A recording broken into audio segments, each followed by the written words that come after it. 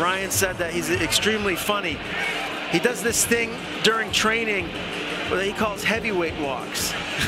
So I guess what he'll do is he just takes a nice long walk during training just to kind of clear his mind, I guess, and they call it heavyweight walks.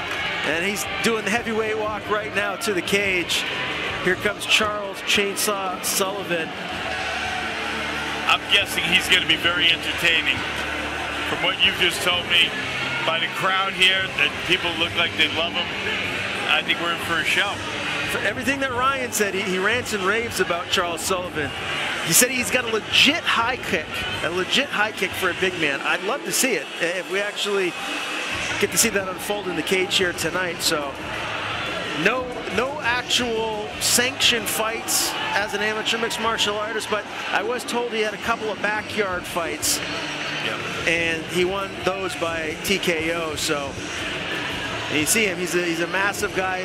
I'm sure he's got a lot of power. And his opponent that he's going to be taking on, Abdul Keita, this is a guy that I know is a legit striker. He's been training at Young's MMA and Thunderpick Boxing for quite a long time now. So if this takes place on the feet, we might be in for a treat here. What an interesting matchup.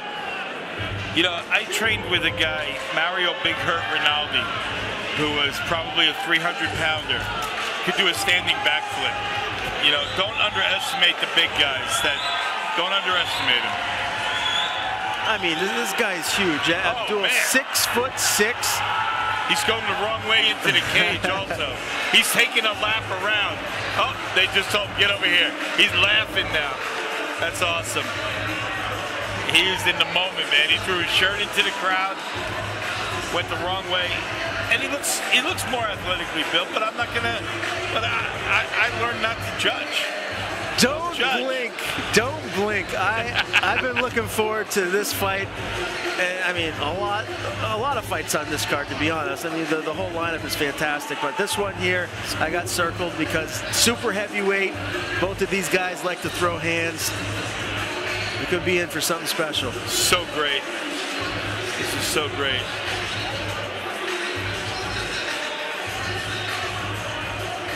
Nice. They're both big boys. Ladies and gentlemen, our next fight is a 3-round scheduled Northern Maine super heavyweight attraction. Oh, the crowd loves it too. Introducing first, fighting out of the blue corner to my right. He comes to us from Skowhegan, Maine, and represents Vision Quest Muay Thai. Ladies and gentlemen, Charles Sullivan.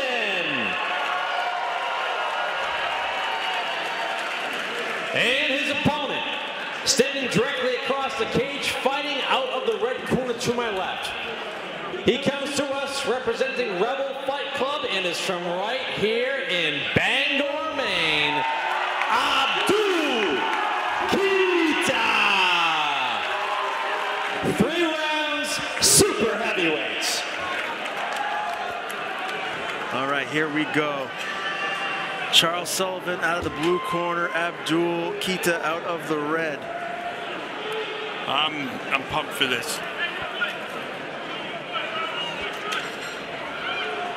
All right, here we go. Oh, right off the bat, they're ready to mix it up. No hesitation. Chainsaw's got a hold of Abdul. Maybe looking for a takedown. I was going to say, if he picks him up, I'm going to freak out.